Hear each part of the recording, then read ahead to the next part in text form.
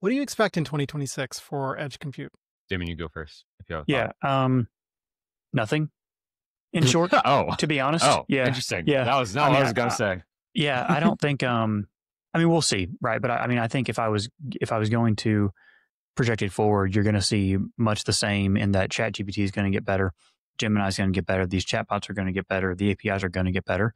And Apple is going to take a wait and see approach. I think you'll start to see incremental improvements for Siri. I actually think maybe somewhat of an odd take here, but I think the reason that Siri is so bad is because the use cases of an on-device iPhone currently aren't clear. There aren't a lot of cases in which you want your interface to be voice other than just conversational learning. Like, I don't want to be typing an email via voice, right? I don't really want to be typing a text via voice. I don't really want to be doing anything that involves Siri via voice.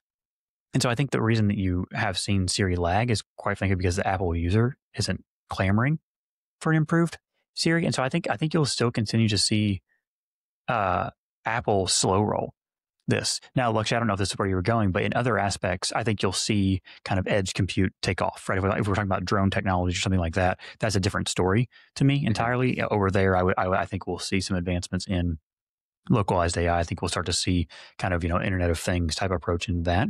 But as far as how the consumers interact with edge AI or not, like I think you're still going to send it to the cloud. I think you're still going to see ChatGPT being the kind of go-to LLM assistant on the iPhone more than you'll see kind of a localized Siri / Gemini integration.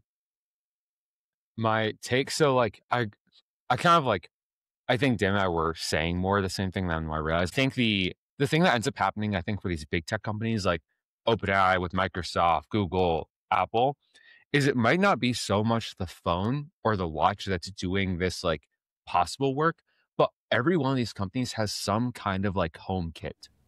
They have some kind of at-home device that does some level of like localized inference. I'm not going to say the one that will trigger the one in my room because that'd be really annoying, but Amazon has theirs, Apple has theirs, and all of them have like a vocal trigger of some shape. Most of these devices are not so compute intensive that they can do something locally.